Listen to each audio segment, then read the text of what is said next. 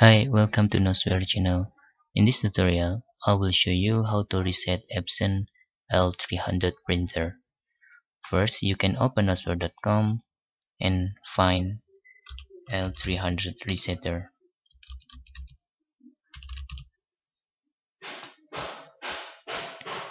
After you found, you can click release and then you can download the resetter. Wait until download link shown like this. Then click download.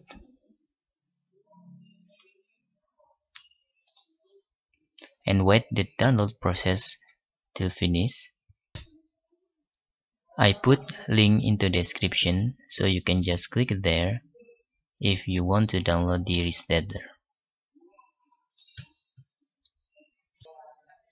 After finish, I click open folder and then cut into my desktop. I right click here and then extract here,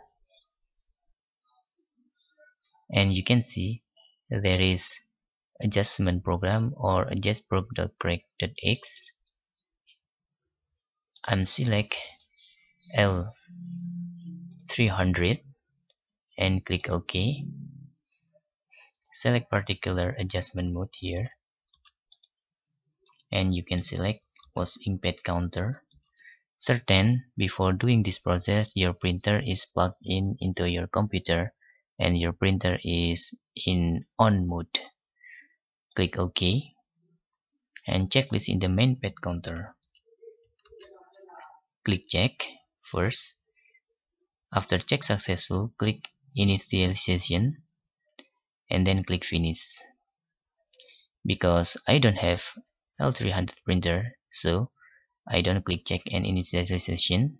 You can just do what I say. Okay, after that turn off your computer and your printer L300 will can use again. Thanks for watching and bye bye.